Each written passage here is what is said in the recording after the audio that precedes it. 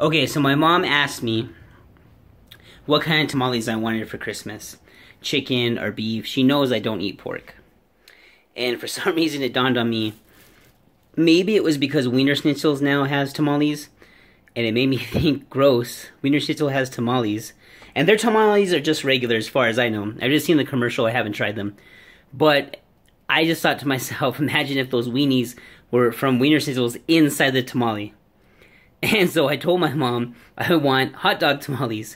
And I didn't know what to call them, to either call them all-American tamales, hot dog tamales, or even chili dog tamales, because there is red chili in this tamale. And this is the tamale I am talking about. Right here, if I turn it this way, ouch, it's hot. Hot tamale. You can kinda, let me open her up a little bit. You can kinda see the weenie in there. The little weenus. So, my mom made them. She told me that I was disgusting. And I am. This one's super hot. I think I warmed it up too much. Oh, it's really hot. But I'm still gonna bite it. Here it goes.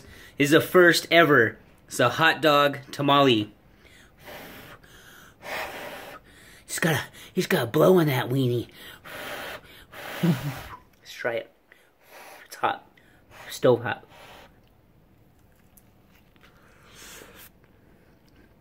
Mmm.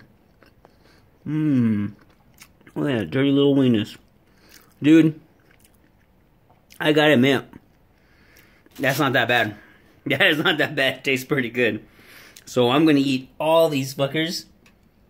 I have this bad boy right here to wash it down. But, oh, look at the end. It's coming out the back door. Out the little pooper. Has red chili in there, like I said. It's fucking good.